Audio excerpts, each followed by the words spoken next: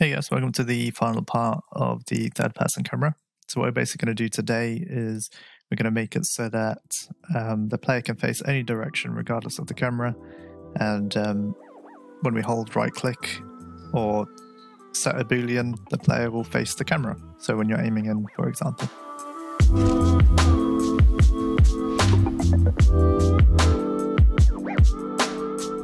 So first things first is, in order to do this, we can't have the camera as a child of the capsule, mainly because when we rotate the capsule, the camera rotates as well, which we don't want to do. So let's go ahead and click and drag that fella out. Luckily, we created a reference to our player controller. So let me show you a fix, because now we still need the position to line up.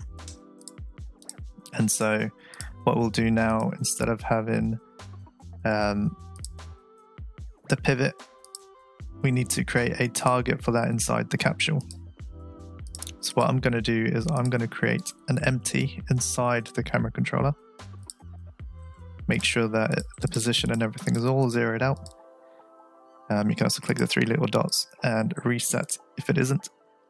And then I'm going to rename this to camera target. And then I'm going to make this a child of capsule. Okay, so now what we want to do is inside camera controller, we're going to need to, inside of player controller. So let me just open up that script. Got our player controller here. Let's just create a public transform for camera target. Just like so. And then inside Unity, we'll just make sure that we set that variable, camera target. Okay, so now inside our camera script, I'll just open that back up. Now, what you'll notice is now that obviously it's not a child, the camera won't follow the capsule around. So as our player moves around, the camera is kind of static and not doing anything. So obviously we want to fix that. And what we'll do to fix that is inside our update, I'm just going to create a private void follow camera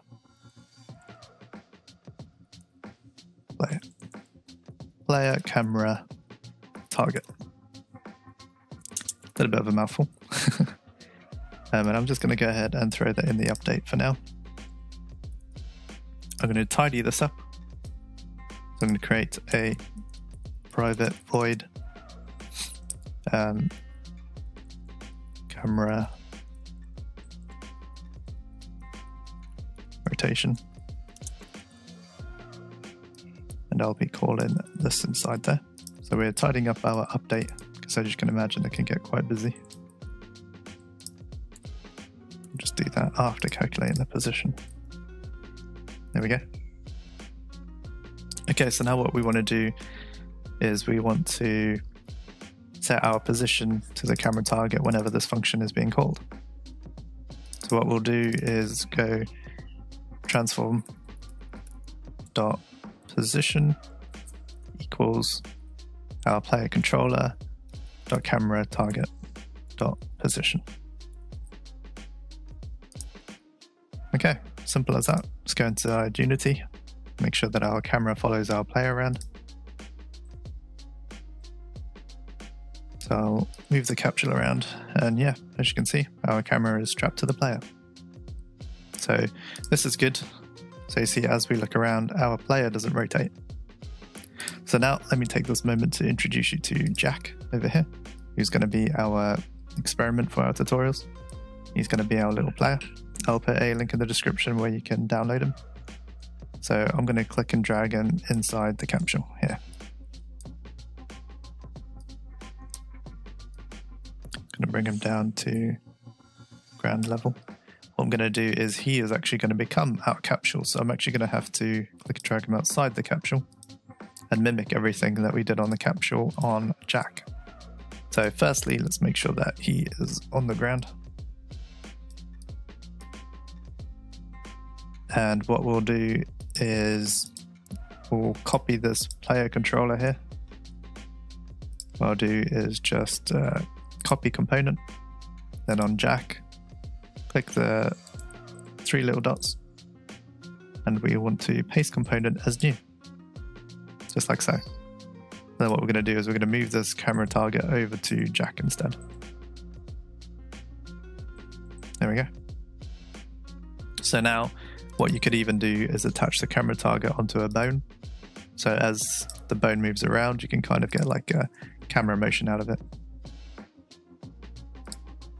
Okay, so I'm going to delete our capsule now.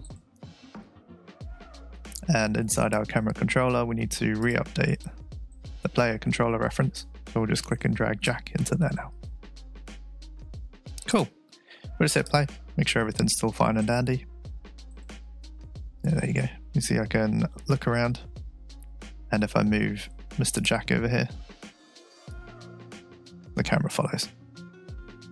Okay, so what we basically want to do is when we're aiming in or doing an action, what we're basically going to do is have the player rotation match the camera.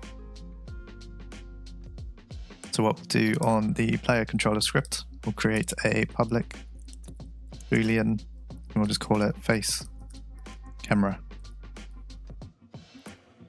And what we're actually going to call it is, let's call it target mode.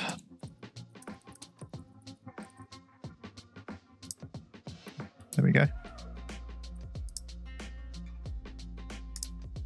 Okay, so inside our update here, inside camera rotation, what we'll do is we'll check that variable as target mode. So that's on our player controller. Just going to add it in the bottom here. So we'll add an if statement. Player controller that target is target mode. And if it is, we'll just set the player's rotation.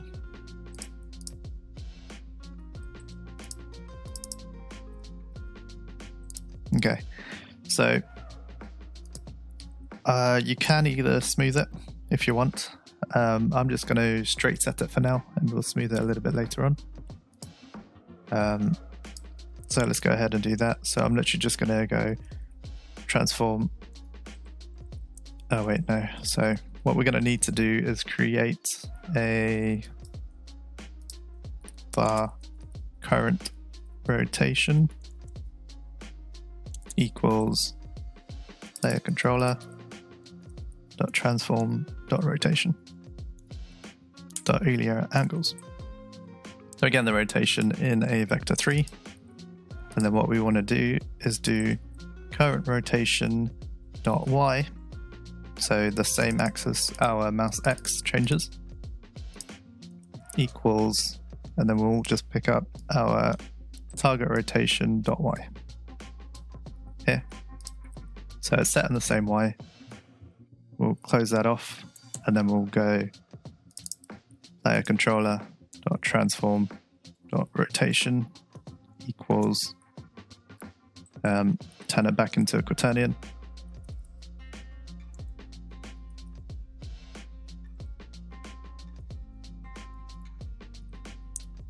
And we'll take in current rotation. Okay, so we're going to go ahead and see what this looks like now.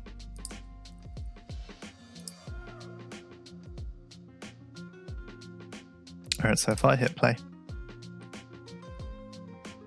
we're able to look around the player, do what we need to do, and then if I go onto our character controller, player controller here, tick the is target mode, see our character now faces the camera, which is good. So now let's, I'd like to add that smoothing. So we're going to do a smooth damp. So what I'll do is in player settings model, I'm going to add a header for character. And we'll just add a public float for the character rotation, speed, smooth. For now, we'll just set it to 1F as default. So character rotation, smooth damp. Now that we have that inside our settings, we'll also create, if we're smooth damping, we'll also need a velocity.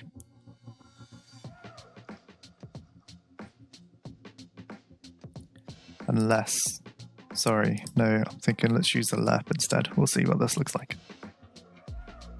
Okay, so what we'll do then is under here, instead of just straight setting it, we can let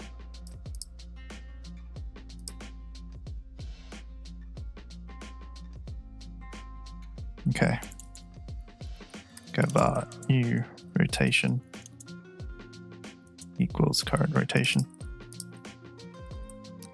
We'll apply our difference to new rotation instead. So we'll go new rotation dot y equals target rotation dot y. Get rid of that there. Okay, so probably wondering why we have two now, is we're going to let current rotation into new rotation. So current rotation equals, and we'll have quaternion.lap. Then inside here, so we want to lap the current rotation to new rotation. And the speed we want to do it is what we put in our settings. .character rotation smooth damp. Okay, so you'll see that it's going to tell us off because Quaternion lap expects two quaternions to be passed in. So what we're going to do is we're going to change current rotation back to quaternion, which all we need to do is get rid of this Euler angles.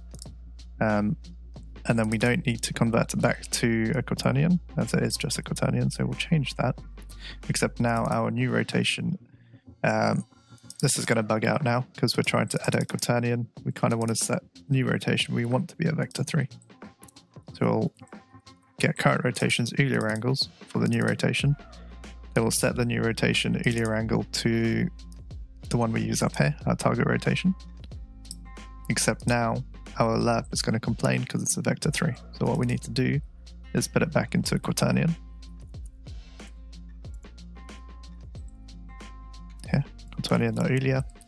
Put that back in new rotation. And jobs are good. Let's go ahead and check how this behaves now. So character rotation, we'll set that to 0.1 or something. Just hit play, see how this behaves.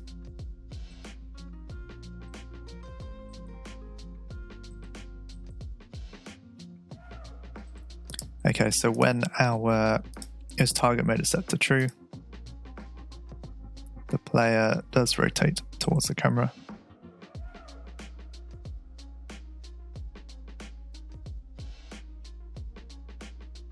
Okay, it's quite nice.